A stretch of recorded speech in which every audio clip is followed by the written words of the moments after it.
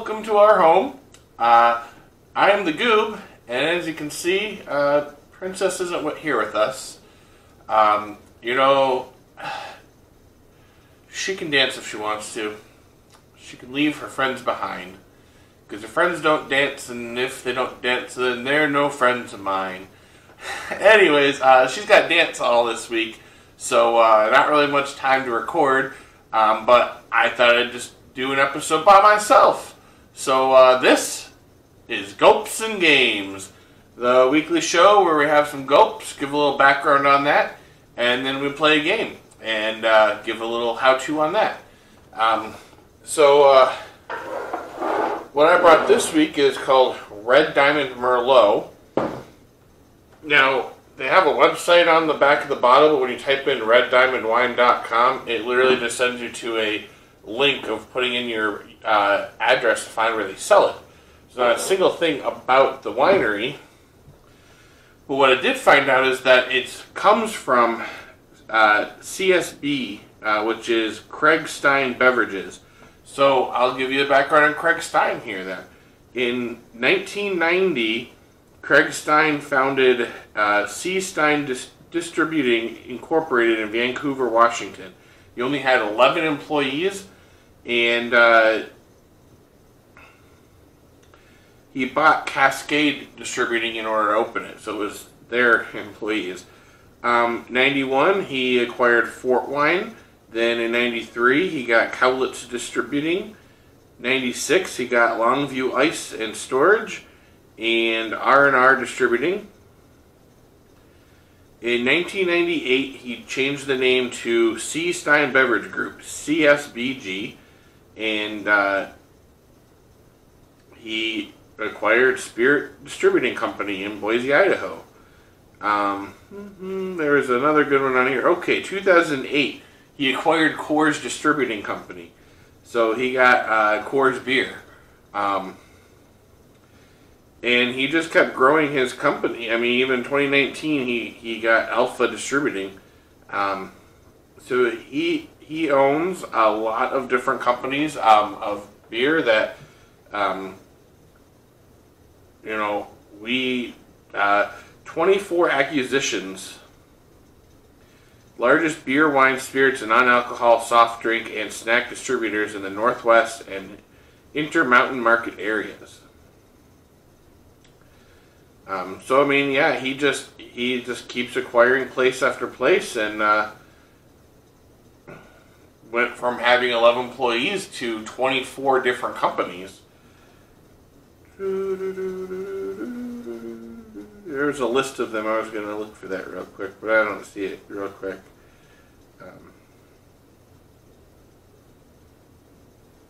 But yeah, Coors is a big one, and this Red Diamond wine is one of them. It's from Washington State. I got the Merlot.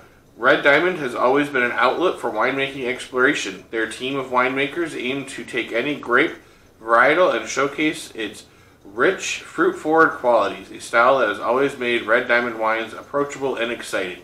This Merlot features softly spiced black cherry, berry, and plum flavors.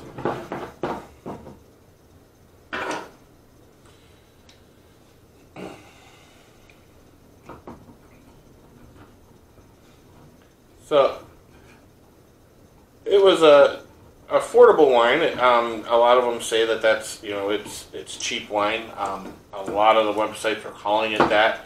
So I don't think the term cheap wine is meant as an insult. I think that's why usually they call it affordable. I got this at Kroger's. It actually looks like it's less expensive at Walmart. Almost half the price at Walmart.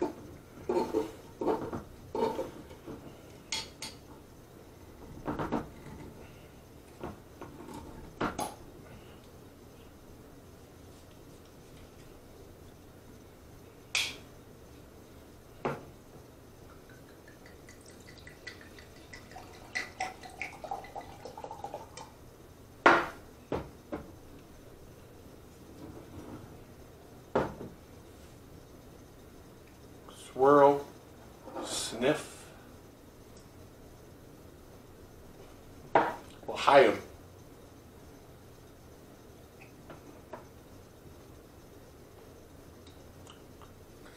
It's good. It's dry. I can taste the cherry.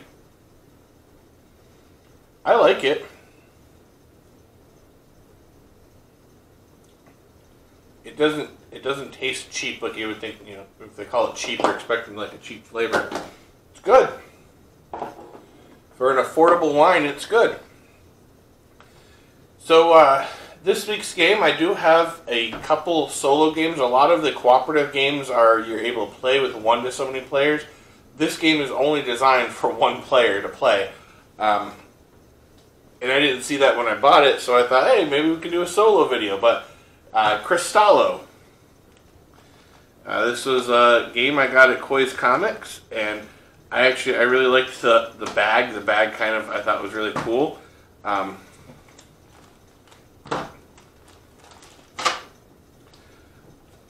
So Crystallo is a single-player game, and there's the story. The wicked black dragon has captured 6 magical creatures from all over the countryside, imprisoning them in his lair with his powerful crystal magic. Your mission is to free these creatures using the black dragon's own crystal magic against him. Should you succeed in freeing them all, you can attempt to trap the dragon in his own lair. Collect treasures along the way to aid you in your quest, and you may emerge a wealthy champion.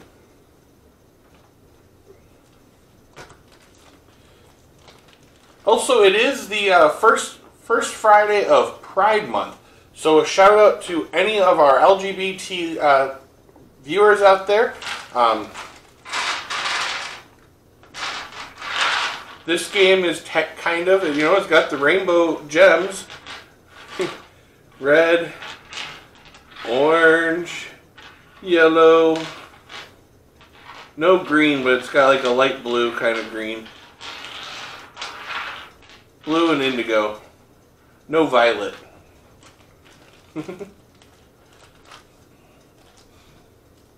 Alright, so first off is the setup.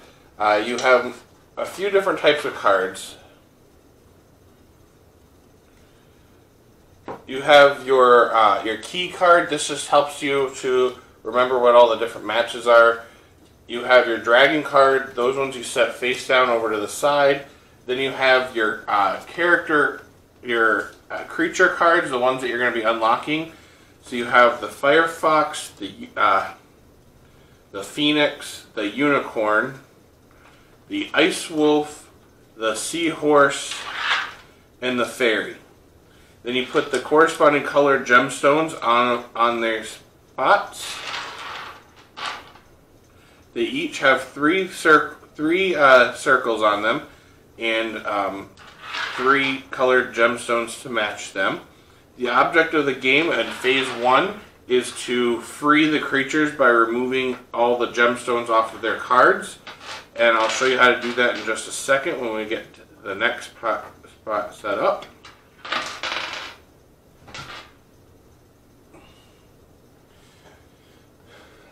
So then you put your black dragon to the side. I'll give it one shuffle. I kind of shuffled it before, but just 1, 2, 3, 4, 5, 6, 7.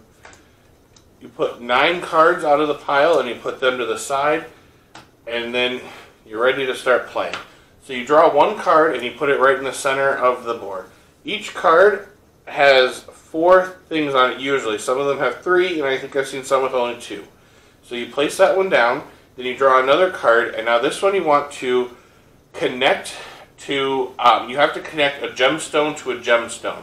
So you want to make matches. So the object of this is to get 3 gemstones and then 1 of the circles all in a square. And now you can do all same color and the same shape. You can do all the same color but different shapes. So as long as they're all the 3 the same color, it doesn't matter what shapes they are. Except you can't have 2 of the 3s and 1 of the 2s. They'd have to all be 3 of the different shapes. All different colors but the same shape, or different colors, different shapes. So you place it next to it either vertically or horizontally, and you can even overlap it. You can only do gemstone next to gemstone. So I'm actually going to place this over top of it. Maybe not. Yeah. Like so. Actually, I don't think that's one of the... Let me make sure. I'm not allowed to do that. It gives you examples of how you can place them in here. And this is one of them. So...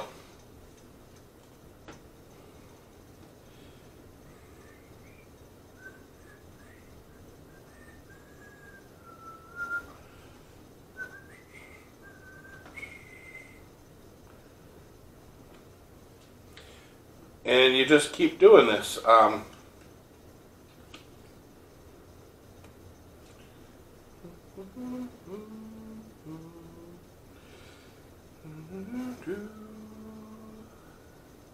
it.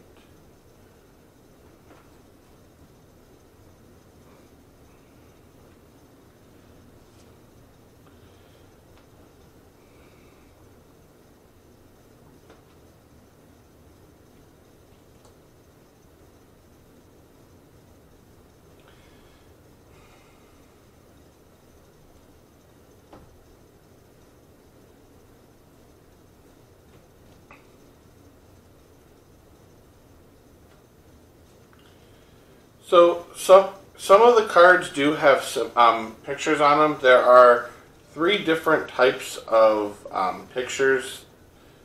There are the riches. Those just add to your treasure at the end of the game. There's the magic items and there's the battle items. You have to get all 3 of them in order to unlock whatever the bonuses are for them. And you have to, in order to do that, you have to unlock both of the circles. I haven't even unlocked one yet, but if you unlock both circles on that card, you unlock that you get to take that card at the end of the round.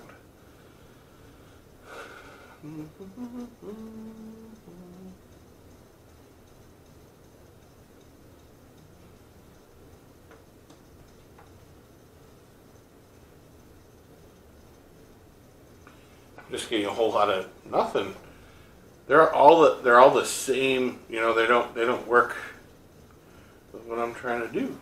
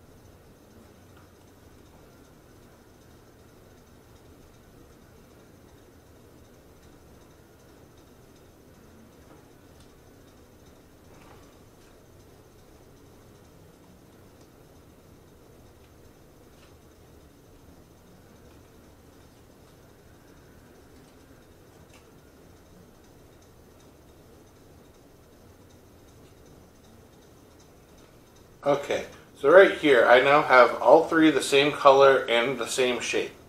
There's a red one right next to it, so that means I get to take 1 red gemstone off of the Firefox and put it right there. So what this does now is this locks that card into position. I can't cover that spot up now, like how I kind of covered up all these spots here in order to do that. I also have right here all 3 of the same shape but different colors, but there's no circle right here, so doesn't unlock anything.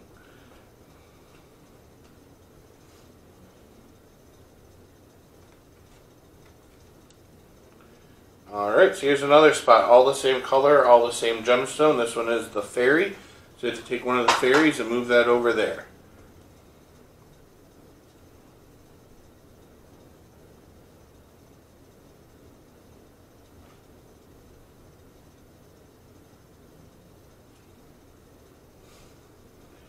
Now, right here, even though these 2 are part of this design, I can put this card right here, which allows me to unlock this one. because I am doing gemstone next to gemstone, and you can use them in the same grouping.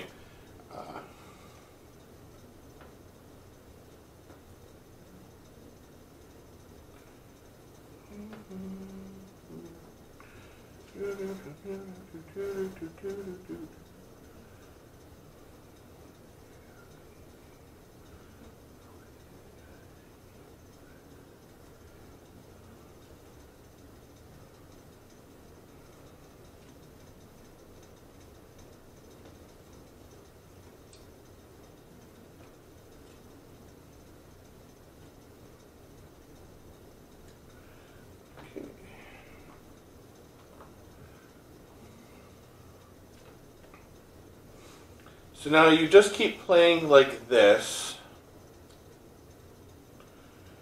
until you either successfully get all the gemstones off of the cards, all 6 of them, or you run out of cards. If you run out of cards, the game's over. I'm going to go ahead and turn it off and keep playing, and I'll come back in when I reach the next phase. Alright, so I finished playing, and I used all my cards, so that means it's over. I did not mention that once you place a card, you can't move it. So, like, even though this one right here, I could not move anywhere. Same with this one there. I got all but 1 gemstone on the seahorse. So that's the end of the game, technically. So you would go to your titles. I failed to free the creatures, so I received the title of Commoner. And I collected 0 treasures, so I get the word impoverished to my title. So I am an impoverished commoner, and that's only worth 50 points. So I could fill that in the log back here, and it just keeps place of who played and what their title was, all that stuff. So you also, if you did free the creatures but you failed to trap the dragon, you get Liberator. If you trapped the black dragon and you had no extra cards remaining, you're Vanquisher. If you trapped the dragon with 1 card remaining, you're a Knight. With 2 cards remaining, you're a Hero. With 3 or more, you're a Champion. If you had 4 to 6 treasures, then you're Prosperous. And if you had 7 to all 9 of them, you're Wealthy. And so pretty much you want to be a wealthy champion, and that's the highest score you can get. I'm going to go ahead and get set up for Phase 2. I'm going to, let's assume that I succeeded in unlocking everyone and I had 0 cards remaining. That I used all of my cards to do that. You clear off the play area. You put all the gemstones to the side in a pile.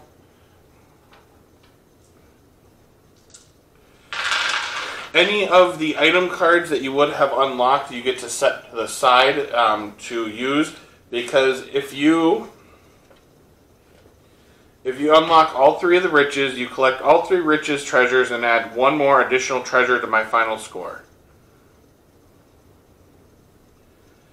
If you collect all 3 magic treasures, you may remove 1 gem from any creature or add 1 gem to the black dragon during the black dragon phase. If you collect all 3 battle treasures, you may draw 1 extra card during the black dragon phase. So, first off, you clear the playing field, like I said.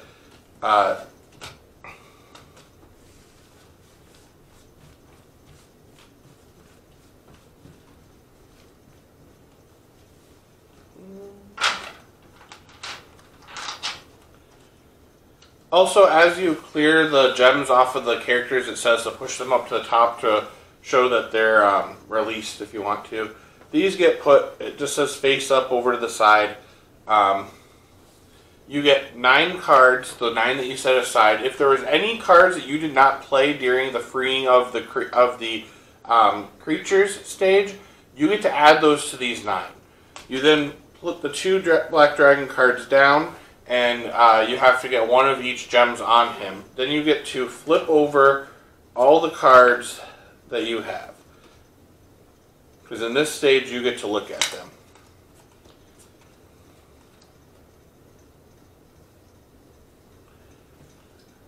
Make sure that you have at least one of each one of the 6 characters. So Fairy, Unicorn, Phoenix, Ice Wolf, Firefox, and Seahorse. So now you're doing the same thing that you did before. You're matching up the cards in order to unlock them. Same key and everything.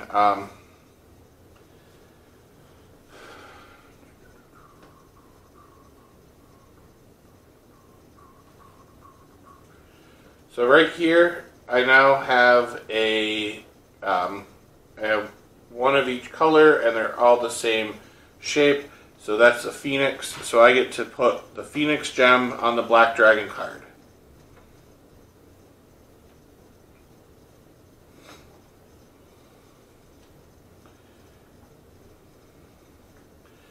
That's a Firefox. Okay. I have another orange one. Water Dragon, Seahorse.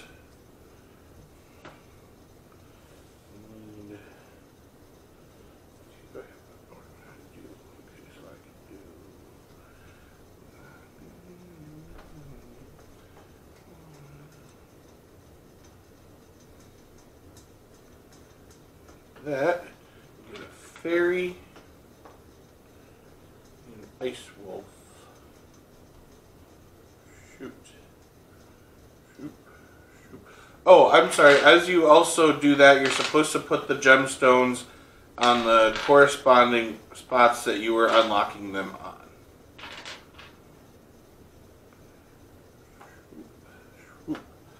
Alright, so in order to get him...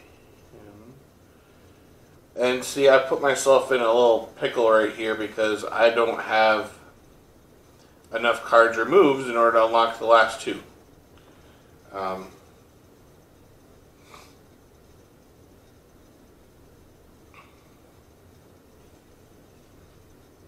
Yeah, there's just nothing I can do to get the last 2.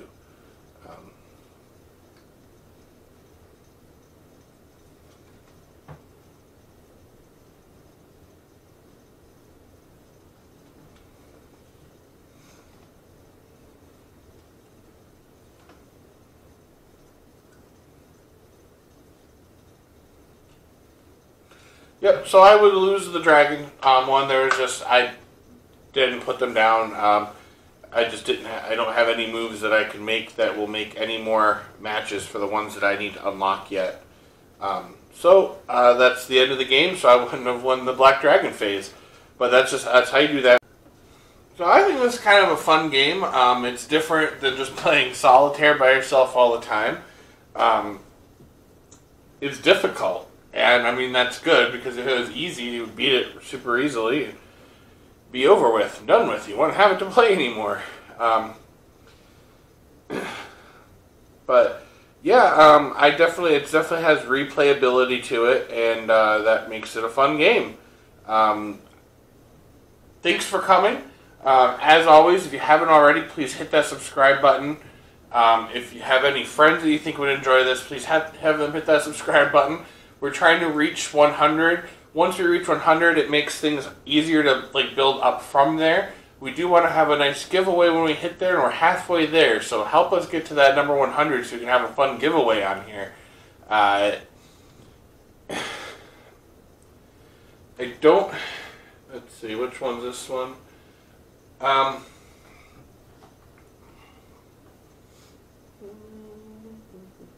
I just can't see my calendar. It's covered up right now.